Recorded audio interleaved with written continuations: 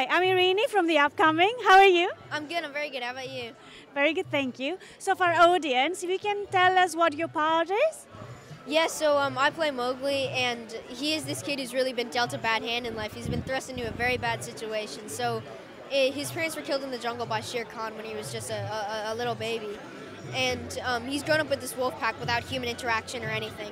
And yeah, I think that's what's really great about his character, actually, is that he perseveres through every obstacle that he has. Why did you do this film? What made you say, oh yes, I definitely want to do it?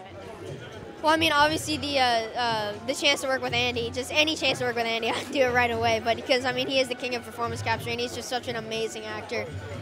But I think that's what was, really, it drew me to the character. But also, I grew up reading Rudyard Kipling short stories, and getting a chance to almost play my hero, whom I really admired, I think it's just really amazing.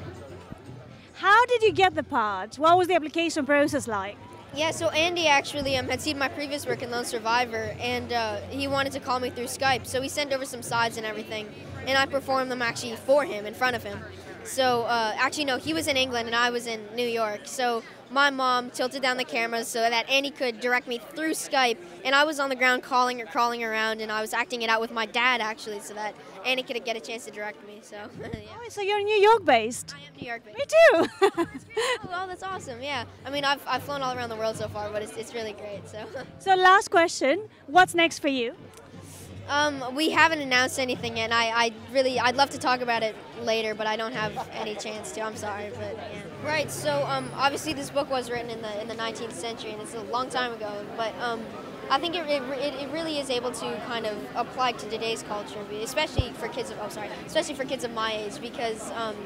I mean, obviously, kids of my age, teenagers, with social media and everything, we are going through a lot. We're being, people are being judged because they look a certain way or whatever, and they're being forced to be a different person. They're being forced to not be true to themselves. And I think Mowgli, obviously, it's on a much bigger scale, but he's fighting between these two worlds, the world of animals and the world of humans.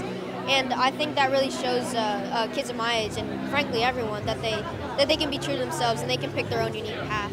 Yeah, so Andy, I mean, he was really the king of performance capture, and it really is amazing to just see him in action, just even without the makeup or just without anything. It's just amazing to see him just drop into the character and really just bring the character to life. And as far as working with him from like the actor and director's point of view, I mean, he is really just an actor's director. He knows what it's like to be in front of the camera.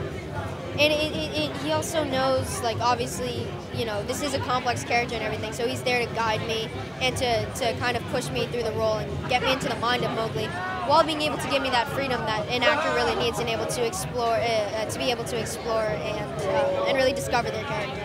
Yeah, so actually, I did get to physically work with them, which was fantastic, because it was really just amazing to work across from these guys like Christian Bale, Cate Blanchett, Benedict Cumberbatch, and Andy Serkis. Obviously, they are the best at what they do. They are the best in the business, and it was really amazing to be able to get that physical kind of interaction with them, and that feedback that you don't get with like a ping pong ball or a tennis ball or something. So yeah, I really think that it is their probably commitment to the role, and the way they just really embody the character and they step into the shoes of the character and get into the head of the character and really bring that character to life. Yeah, I think that's probably what makes them the most successful. I mean, obviously it is really great to work with them and to try to incorporate that into my own acting abilities. So.